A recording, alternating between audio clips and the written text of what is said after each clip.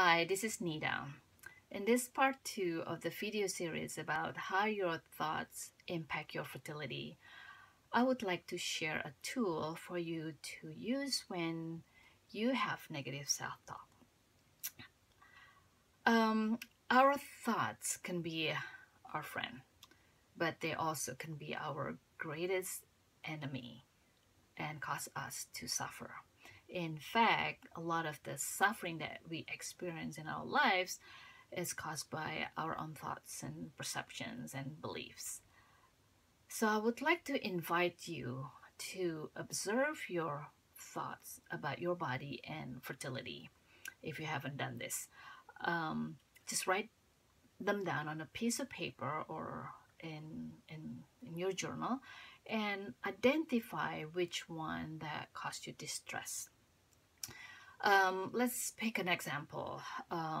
If when you experience another negative pregnancy test, you may tell yourself that I have bad eggs, my body is broken,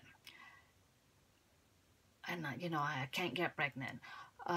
Which is fine to have those feelings. You're fine to have those negative self-talk, but you don't want to dwell on it. So that's why I would like to share this tool. It's understandable to feel that way because especially if you've been on this journey for a while. So the tool that I like to share here with you is called The Work by Byron Katie.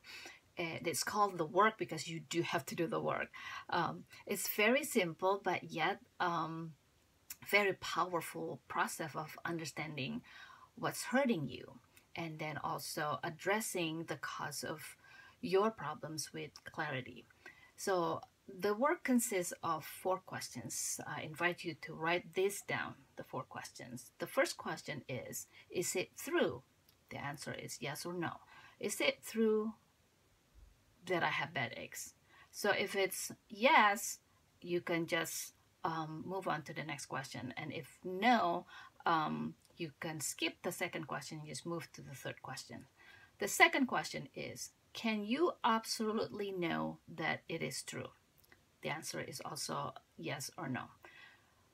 Can you absolutely know that it is true? Is it true that I have bad eggs? So if the answer is yes, you just stop right there. But if it's no, you move on to the third question, which is, how do you react when you believe that thought? How do you react when you believe that thought?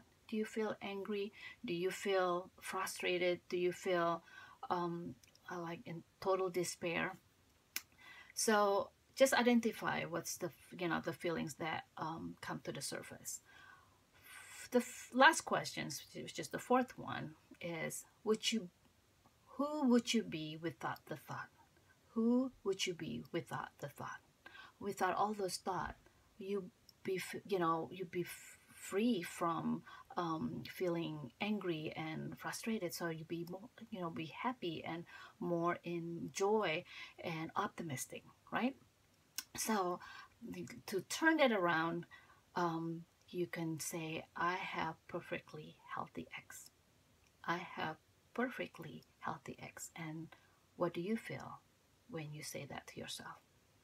So I encourage you to use this tool whenever you experience, or you can, you identify negative self-talks, and just use the work, and see how it helps with your thought process. I'll see you in part 3 of this video series. Bye now.